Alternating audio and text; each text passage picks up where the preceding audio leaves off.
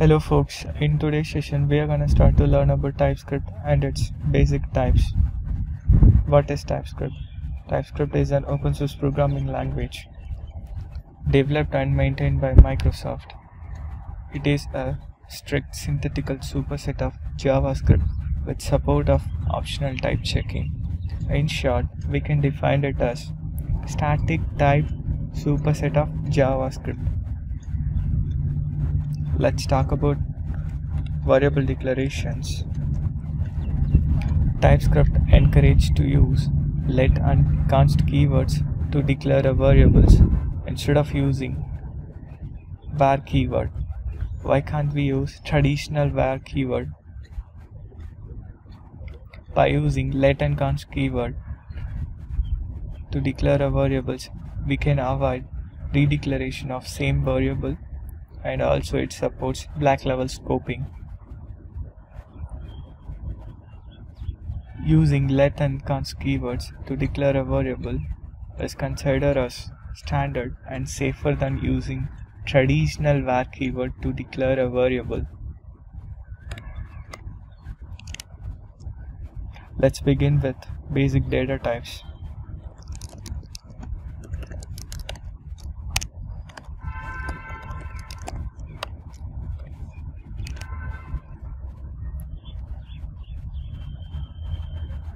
So I'm gonna declare a variable with Boolean type.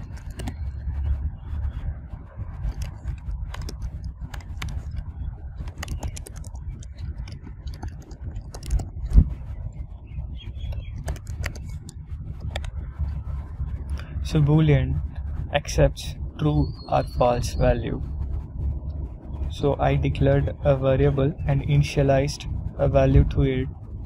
And what if I try to assign a non-Boolean value to that variable, maybe a string?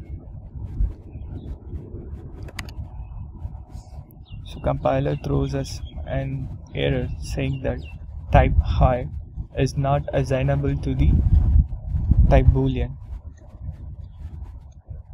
So this is how static type checking works based on our assigned data type.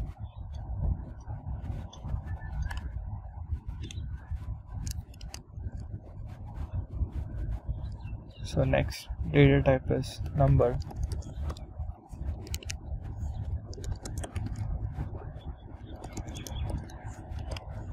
The type is number. So I'm assigning 0. Again, same try. What if I try to assign a string value to the variable which is declared with a data type number? Again, a compiler throws an error saying that type high, basically a string, is not assignable to the type number.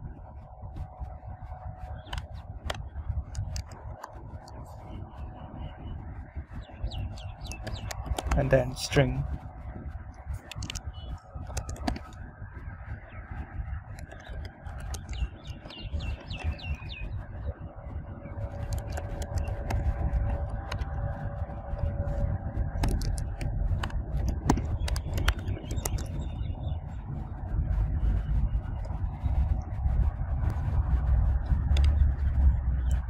So I'm going to try assigning a number to a string variable.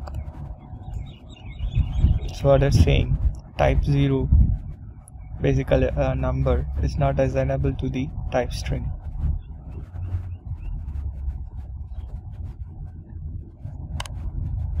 And then what if you want to declare a sentence? Basically, what if you want to span a multiple lines with embedded expressions? So in that case, using the traditional way of doing it is not more readable, and let's see how we can do it in TypeScript. So we can call it as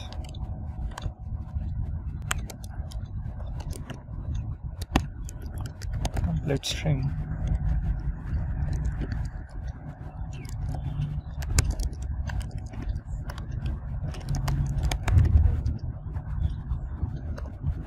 So we can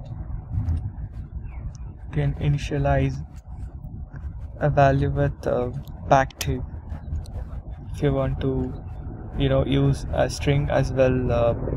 If you want to span multiple lines together along with some embedded expressions, then it may help you.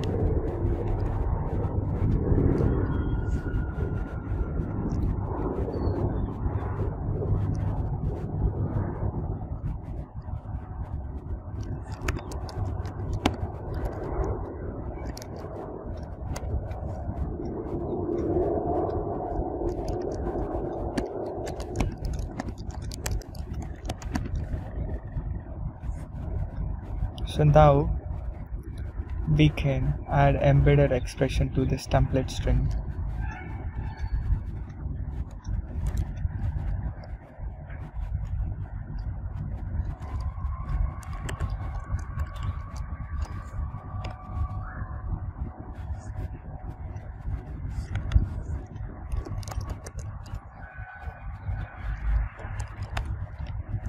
Let's see how it forms a sentence by simply logging it.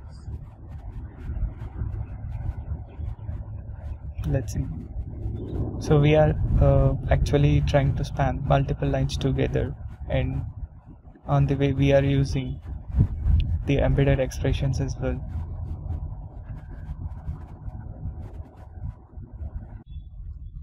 Let's talk about type array. So we can declare an array using two different methods. One is just giving a type of elements with the square brackets.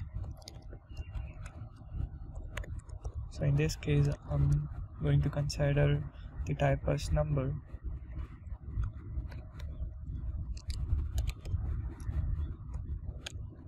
Then the second method is by using the generic array type.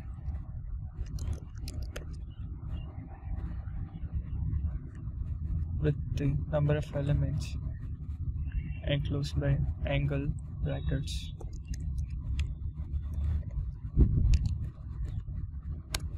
Something like this. So it's totally up to you. So which method you need. So both are fine.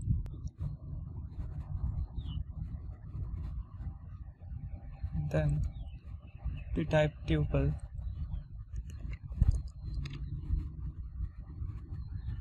So type tuple is used to express array with a fixed number of strictly typed elements. Those types can be different, need not to be the same. For example, if you see here, this is also an array, but in this case we strictly declared the type into the number. So what if you try to assign a string inside that? So it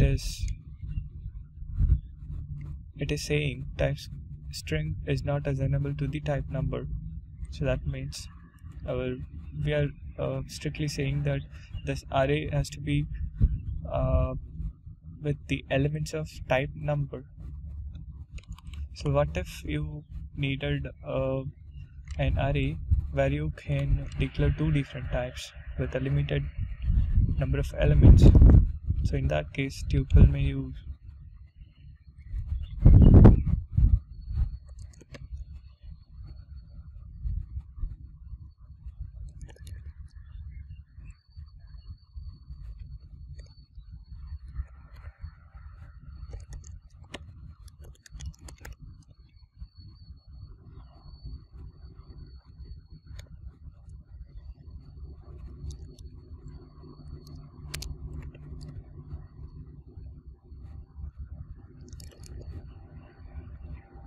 So if you noticed, so we can use two different types. I mean, not only two, more than that. So based on your requirement, and then we can assign the value to that variable based on the element type order that we declared while variable creation. So what I'm trying to say is, what if I try to initialize a value by not following the order of the type that we given while variable creation. Let's see. First enter the type string and then type number. So it's complaining the type string is not assignable to the type number, so it's strictly following the order. So you should be doing something like this.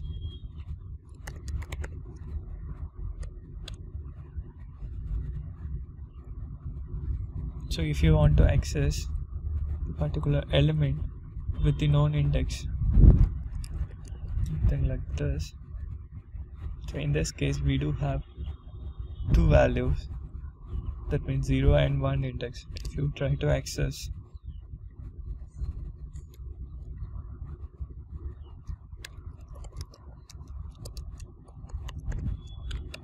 the first index, that means the string value, then you can still access it. Let's see how it, if you see the value is string.